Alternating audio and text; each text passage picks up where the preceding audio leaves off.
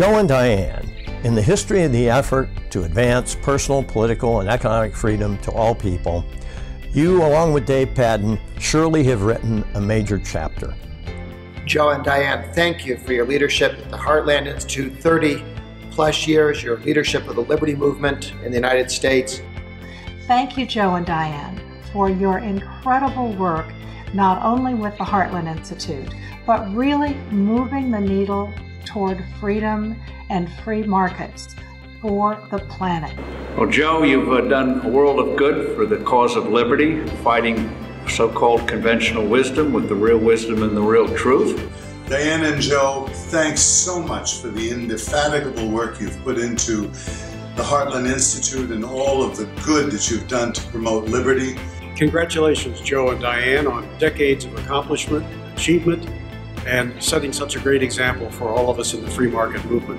I have known Joe and Diane Bast since literally the day that they started the Heartland Institute in 1984, and I want to congratulate them for surviving the free market movement and getting out alive, as it were. Joe Bast is one of the great policy entrepreneurs of all time.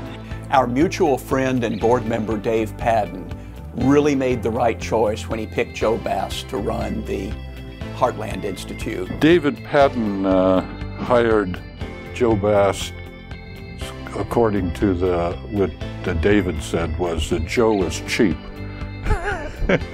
He was also very talented too.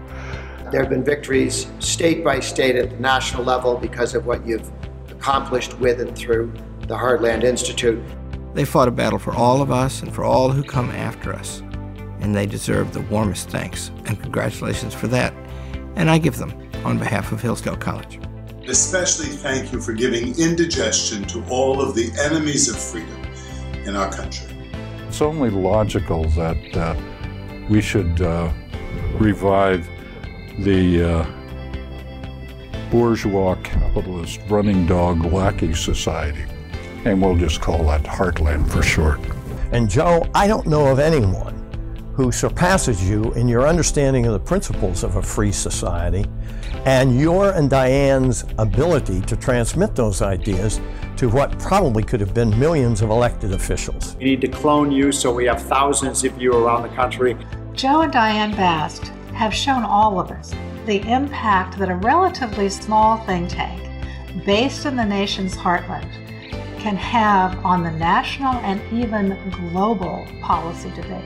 You've committed your lives to sound policy, and I hope that retirement doesn't mean that you disappear, that you'll be back in the game in one way or another, but also taking a well-deserved rest. I wish them all the great joys in their retirement, and the legacy they've left at Heartland is something that we should all be most grateful and feel blessed about. Well, they've built an institution. They've made it succeed and last, so much so that they can work their retirement through it, knowing that it will go on to work and success in the future. We're going to miss you so much at Heartland, but enjoy retirement, and then why don't you come back in about 5 years. So Joe and Diane, congratulations for everything that you have done to make Heartland Institute the powerhouse that it is today across the country. Best wishes as you travel the waterways of the world.